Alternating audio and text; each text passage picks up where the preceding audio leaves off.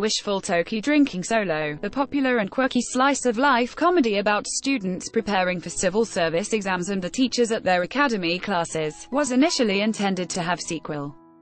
However, the tragic suicide of the junior PD and the controversial way in which the investigation was led resulted in shelving the idea of a sequel.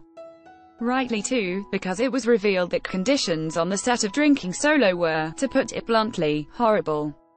The writer's response to the tragic incident was another drama, a healing drama about physical therapists and hospital staff who find solace in poetry, you who forgot poetry.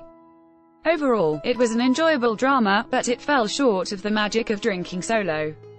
So, Drinking Solo Round 2 will probably never happen, but I can't help but dream of a second helping. The nature of the Noryangjin academic setting means that teachers and students come and go regularly. A sequel could easily introduce new teachers, since Ha Suk-jin and Park Ha-sun's romance seems like a dead end. As teacher, I also wish a sequel would give more attention to actual teaching. Gossiping colleagues provided laughs, but at times it could be grating. It was much funnier to see teachers team up to save a course. The heart of the original Drinking Solo was doubtless the trio of Noryangjin idiots, Gong Myung, Ki, and Kim Dong-young.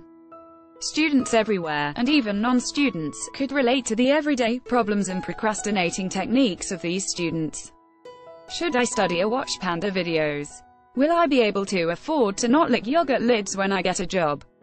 Their romantic adventures provided much of the tragi-comedy, with Gong Myung's puppy love, Ki's hapless crush on a student Young Chae-yun, and Dong-young's ongoing commentary that they were pathetic idiots.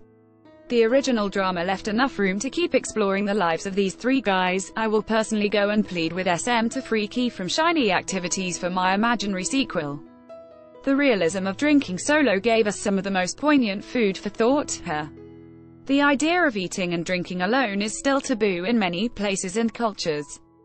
I was struck by the fact that Ha Suk-jin's character, even if he was high-quality trash, ate alone because he needed healing time, no conversation or socializing required. Throughout the drama all the characters drank and ate alone at some point, for several reasons. I was inspired to try it too, but it ended disastrously. One night a guy sat down at my table while I was enjoying my Chinese buffet, asking why I was alone and where my friends were. I was enraged but didn't know how to react. In my imaginary sequel I would like to see a female lead with the sass of Suji from Because This Life Is Our First, ESOM, who can tell off such guys or punch them in the face if necessary. Note that I do not condone violence, just leaving someone who wants to be alone, well, alone. Related posts.